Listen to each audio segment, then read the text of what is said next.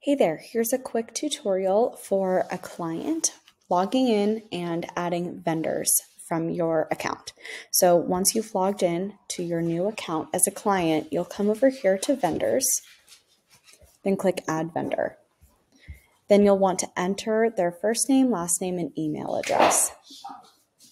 Because you're going to be entering an email that is already associated with a vendor account, once you click send and proceed, the notification will pop up that the user is already on Rock Paper Coin, and you'll click yes to connect with them. Once you've added your vendors, then you'll click these three dots and click assigned permissions. From here, the client will be able to allow other vendors to invite other vendors onto Rock Paper Coin and connect with you as the client, approve documents, and then you can go forward and allow them to sign contracts, pay invoices, or manage your folder. For the purposes of viewing contracts and approving them, you'll just want to go ahead and select that first one. Then you'll click assign and you're all set.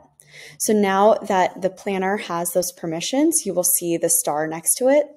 Hovering over it will show the permissions granted, and you can update or edit those at any time. As a client, once you receive a new contract or invoice, your planner with these permissions turned on will also receive a notification when those come through, and they'll be able to view and approve those contracts and invoices on your behalf.